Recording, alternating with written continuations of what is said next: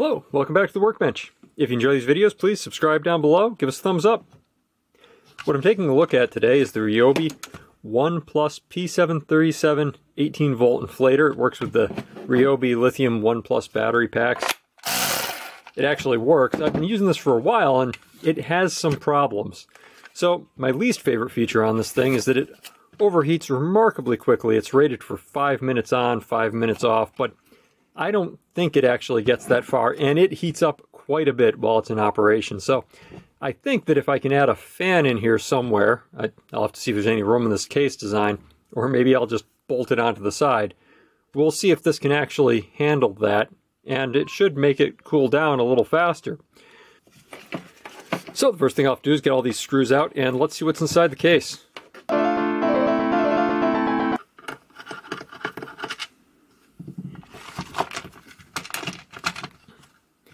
Since this was in the $20 or less range, I'm not expecting to find too much in here to work with. Also, it is already losing pieces of plastic. It fell out through one of the vents while I was going to get the screws out. Let's see. Here we go. Wow, that's well, it's got a piston to move the air. Little motor with lots of metallic dust all over it. Looks like it's been steadily disintegrating over time. That's a lot of metal. I'm not sure where that's coming from, but I'm going to have to find out. Also, not too much else interesting in here aside from all the metal shavings. It does look like I might have room to throw a fan in here, directly above the battery mounts and right below the motor. Oh, ha! Actually, so the bits that were broken, that I was wondering what happened to them, apparently the fan just ate itself. I don't know why that would be. So I'm going to have to get on the 3D printer and probably get some ABS out, see if I can crack this off, and I'll make it, well, I'll have to design a fan blade to go on here. So that can be replaced. That'll obviously take me a little longer than a minute or two. Let's see what else we can find in here, aside from losing all the screws immediately. Wow, that's a mixture of grease and metal shavings. Curious where the metal shavings are coming from. It doesn't look like it's just, let's see, that doesn't look like it's just coming in from the outside. Well, that does look like molybdenum grease. Molybdenum grease. And I'm not sure where the metal's coming from. The piston actually looks okay, but I'll probably have to dig a little more into here to see if that's the case. This looks like it'll come off okay. Although this, oh wait, that just comes out, so we can just leave this dangling and take this out. Let's see, this is just a quick plate to hold in the cables. Yeah, so we can get this out, and there we go. Alright, detaches from there, and now we just have the negative going over to the battery terminal, which I should be able to pull out, and there, detached from the switch. The switch is pretty standard. It's let's see what manufacturer is on there. Oh, StartWind, so Chinese brand. It's a 120, 250, 16 amp, 36 volt DC. Oh, so 16 amp, 36 volt DC. Oh, and 16 amp, 125, 250 volt AC. Okay. So, if the ratings are okay, that's a decent switch. And there's our, wow, our well-spattered ABS plastic case. And that's it. A little surprised the case hasn't deformed under the heat. It actually has gotten pretty toasty. So, somewhat surprising. But, it looks okay. I'm assuming they know what they're doing. And that does look grungy. Oh, I see. Okay, there's the check valve in the opening in the end, to keep air from flowing back in and let you push the air out that way.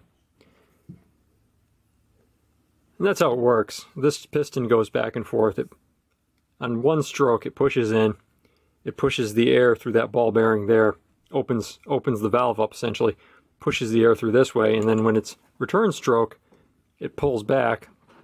The ball bearing closes. I assume that's a ball bearing or flap of some kind, but looks like a bearing.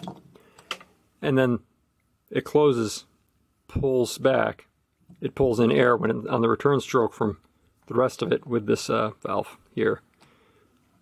And then on the return stroke going back the other way, it pushes it through again, repeats quite a few times. And this is probably the biggest problem with it. The fan blew itself apart and stopped cooling off the motor, and the motor starts overheating, and the whole thing stops working efficiently because it generated way too much heat. Not sure where all that metal dust came from. Not sure why the fan shattered into a million pieces. Could have just been cheaply made to begin with, because I don't think it got impacted by anything. I'd be very surprised. I don't recall anything ever getting through the grates on it. They're not that bad. They're not great. But you'd notice if a screwdriver got stuck through them, probably. So, I'm going to go clean everything up, and I'll get it back together just as soon as everything's cleaned off and re-greased.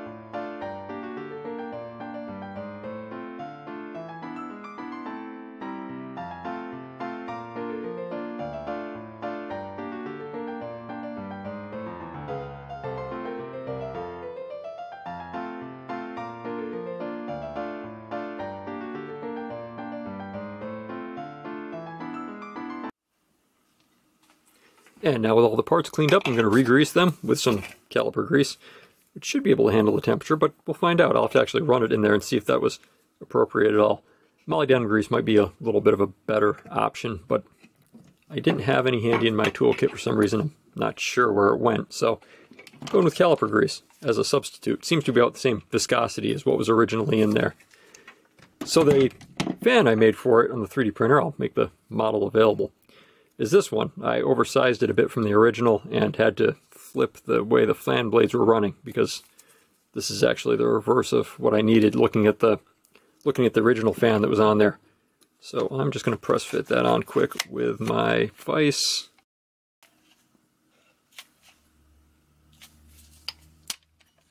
Done.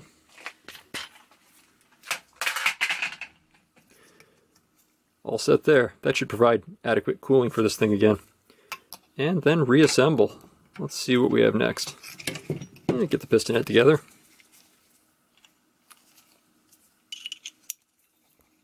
There's the gear. This actually got melted out at some point. That's probably what's been taking the brunt of the heat in here. Not sure why, but certainly looks that way. And this went on like so. That's all that makes the seal on here. Essentially, this is the valve and piston ring in one for this little plastic piston. all set there. All right, try that again. Make sure it all fits together before I go ahead and put the circlips back on.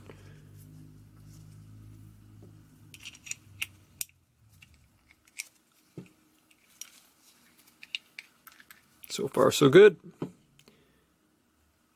I'll leave that for, well, actually leave that for next. And this is a squishy ball bearing-ish object. Ball, I guess? Anyway, valve component. Didn't expect that. I was kind of expecting it to be palm or something, but I'm not sure what plastic that is even.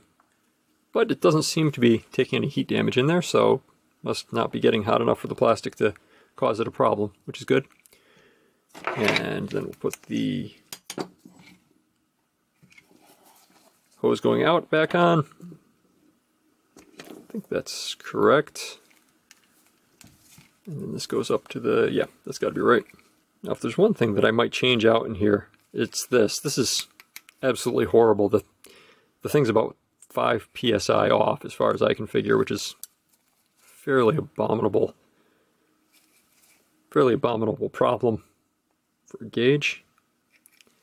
And that's at relatively 35 psi, so it's a pretty big percentage off. That's what, 14-15%, maybe 20 something. Anyway, a huge percentage of error and pretty much unacceptable for use in a gauge. It makes it useless, and then I have to get a pen gauge out.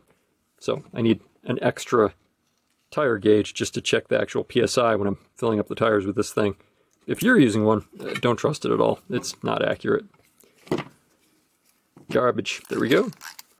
That all seems to be working. The cable routing is going to be important on here too, because the cables route around this fan, and if that's done incorrectly, they're just going to catch on it and then get completely torn apart. So I have to make sure that the new fan and the cables, that works okay.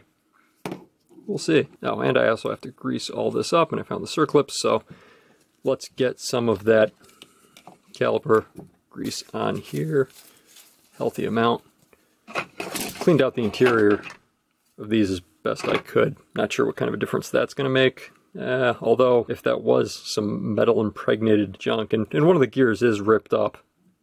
One of the teeth on here was a little ripped up, so I don't know if there were some manufacturing flaws on it that just had some voids or something that eventually destroyed themselves, which is certainly possible. Just make sure there's a healthy amount of grease and everything. I'm not sure how well this is going to work. I'm just not that concerned about this overall, so if it bites it because it's not the right type of grease, I'm not going to be that disappointed. It wasn't working too well in the first place, so really, I'm just curious if it'll do the trick. That is a difference on these sides. I don't remember which side went down. I'm going to go with the rounded side. Let's see if that's straight. That appears to be. Still a bit surprised by the fan tearing itself apart in there. I don't recall having any event that something got chucked into the fan blades, so that's a little weird. I don't know if that was just a manufacturing problem, or it's maybe much easier to get something caught in there than it should be. I think the fact that it happened at all is probably a good indication that the air inlets probably aren't that well designed if they allowed something to just smash straight in and destroy the entire fan. Alright, that's good. Get some of this grease off my hands before I go and install this back into the housing. Really, there wasn't much in here. I was kind of surprised by the austerity of the device. It's just an 18-volt straight fan driven directly from the battery. Nothing else in line as far as electronics go aside from a switch. Just click on, click off, and it causes the pump to go. Simple. I suppose there's a lot less to fill in there, so that's probably a good thing. The fan rework I printed out of PETG on a 0.25mm nozzle Prusa i3 Mark III, and it did a very good job. You can check out the fan itself in a second. Show you exactly what I ended up with on there. So the other one that's out came out like this. It's pretty good quality. not a whole lot to complain about on there. I did have to tap out the center of the drill, used a 3mm, and that press fit perfectly onto the end of this with a nice tight fit so it won't go loose. I'd recommend press fitting it like that. I'll see if I can make a design with a 3mm integrated, just in case you don't have a way to drill it out and still want to print one of them. I believe this goes around here, like so. Let me see if I can find something that I won't bust up the cable with. Use a spudger.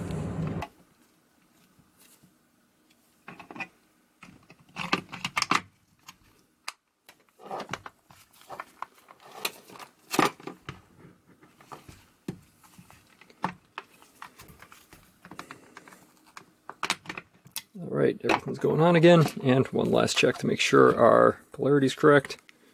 Slots in like that. Negative matches up to here. So that's all good. Good time. Done. That one was a little simple even for a tire inflator, although the trigger action feels a little better on it now too. And here's a practical test case. I've got a small child soccer ball to blow up over here. And this is what I was actually initially having problems blowing up before, and why I decided to rip this thing down and see what was going on there. That, and it was overheating when I was trying to fill up tires on cars rather quickly. After about a minute or two, it wasn't putting any air into them, and then it was just starting to melt and smoke and rather nasty. So now let's see how it's working.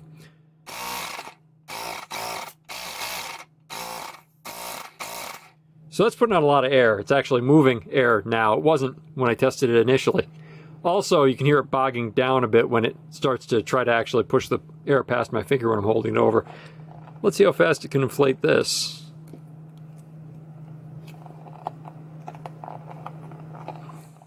All right. No, that's not going to work.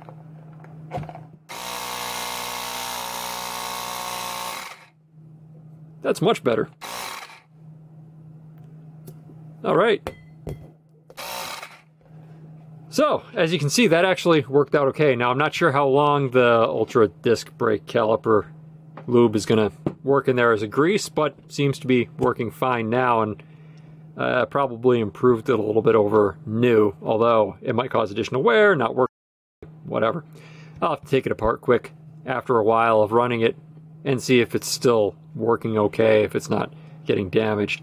Unfortunately, I think that seal on the inside, the one that's acting as the ring and the release valve for the air, probably your biggest wear component on this thing, and I don't know that that's really that replaceable. I could probably model something, print it in TPU, and replace it, but I'm not sure how long that would last.